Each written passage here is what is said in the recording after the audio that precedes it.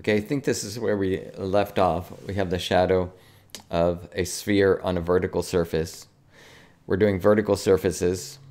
We've done shadows of vertical lines on a vertical surface, the shadow of horizontal lines on a vertical surface, and the shadow of angled lines on a vertical surface. These are all using the parallel light system. We still have positive and negative light where the sun's in front of the viewer or behind the viewer. We have artificial light to do. There's a lot of repetition with it, so we don't need to do all of these things all over again because a lot of them are the same. So I'll just show you as we do things that are different and new that create have a little bit of a twist to them. Then we could do a separate video on those, but otherwise, so much of the rules on how to do shadows, they're pretty consistent on no matter where the light is. So what I want to do now though is show you one that is slightly different.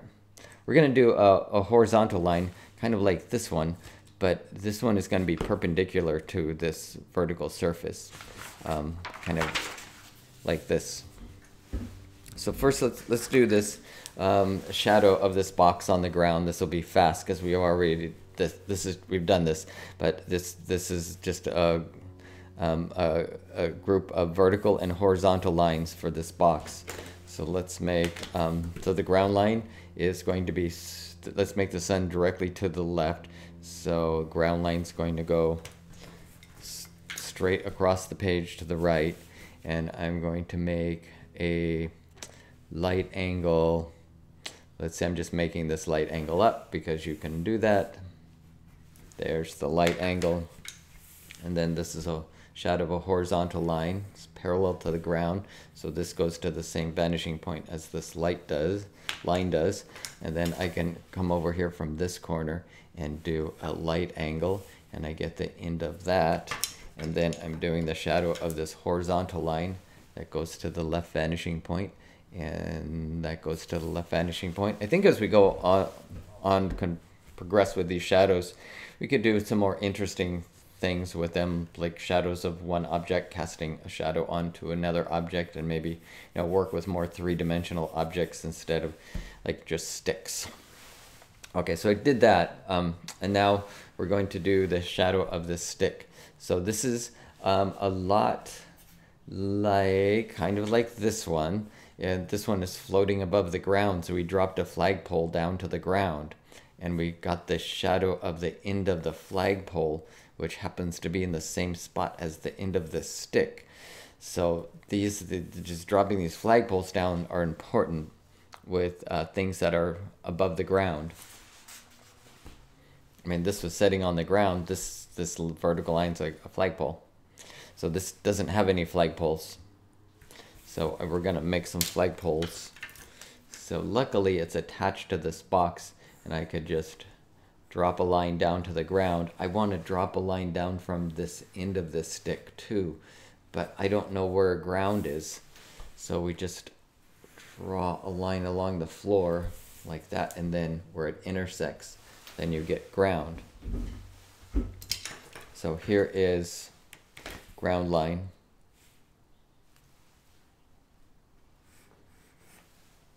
And then a light angle.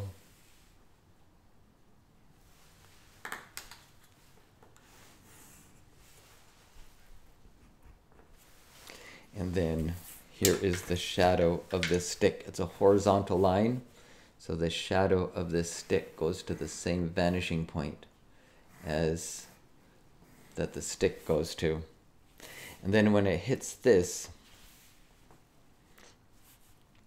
then it does the only thing it really can do is it has to connect with the stick. The stick touches the box, so this is an endpoint, and then here is an endpoint, and you connect them.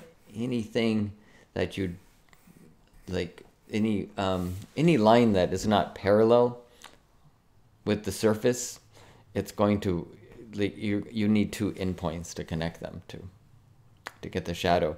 See, it's kind of close, but it's not really the light angle. That's the mistake that is usually made with something like this, is like, oh, then you come over here and you put the light angle and it's the shadow. But you can see that it's not quite the light angle. I mean, it's potentially could be, but it would be like coincidence. That'd be the light angle. Okay, so that's the easy one. So this one, let's make the sun lower in the horizon line.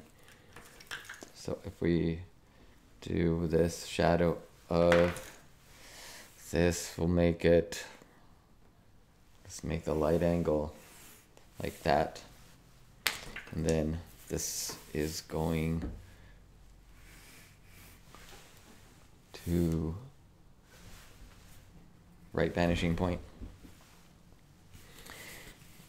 And I could just do this whole thing with one light angle if I just come across here. And then go to left vanishing point. And then, well, doing the back of this, there's this corner. Don't quite like that angle. But sometimes you have to draw the box, like draw things through. So phantom, so they, like phantom lines. And then I'm going to use this back corner there. So there is the shadow of this box on the ground. Okay, now the stick. So we're going to do similar thing. We need to drop flagpoles down.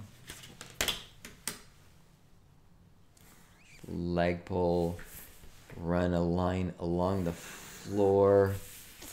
Another flagpole. Then we do a shadow of this flagpole. That doesn't really exist. It's just a tool we use to find the shadow.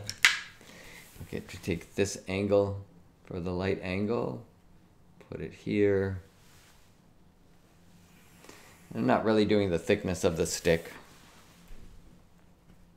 So just want, don't want to make it unnecessarily complicated. So this is just trying to get across this this lesson. So here's so this is horizontal line that is parallel to the ground. So the shadow of this goes to the same vanishing point as the stick does. So here is the shadow of the stick on the ground. And then, and then what? So we still have the shadow of the stick is going to be on this box.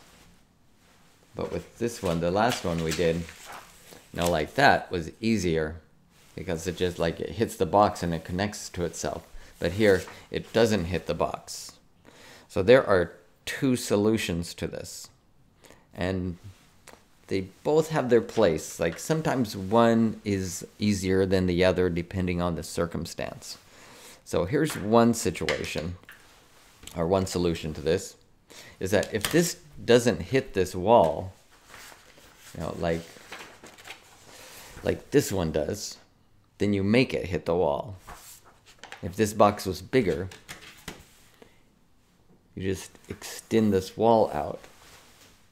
Right? So if this box was bigger and then it hit this wall, then what it would do is then come back and just connect to itself, just, like that, if this was one big wall.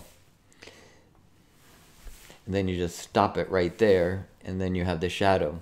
So sometimes you have to get the shadows correct, sometimes you have to build walls that don't exist. Sometimes you have to remove things that do exist. So this is the first method, and the other method is see this spot right there? This is where the shadow of this stick intersects the shadow of this vertical line. So this intersection, you could project this back to the box.